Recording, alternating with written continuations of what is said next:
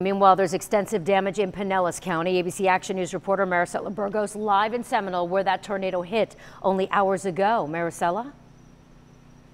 Many families decided to stay home even though they did not have electricity. There is plenty to clean up tomorrow. You can see there's some equipment here ready to do that. Piles of debris. The wind was so powerful, you can see it knocked down that stop sign. Many of the families told me they are relieved everyone is okay. A generator powers Bill Young's home. I bought that for hurricane season.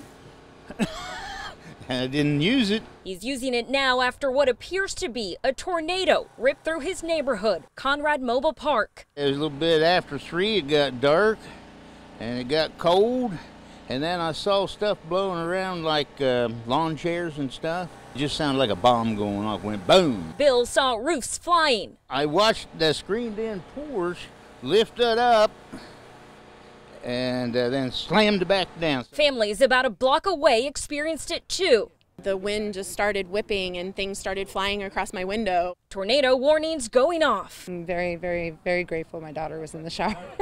Very grateful. You can see debris throughout Seminole Country Green and the neighborhood around it. It was like 3 or 4 minutes and it was over. It was unbelievable. The storm ripped off solar panels. It twisted signs, tore fences apart, and knocked down trees. It's sad because not even after Hurricane Irma came through, this is 10 times worse than I can even imagine.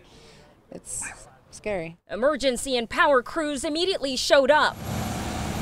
Families are thankful they're okay. People cannot be replaced, things can. So as long as everybody is safe, then that's all I care about.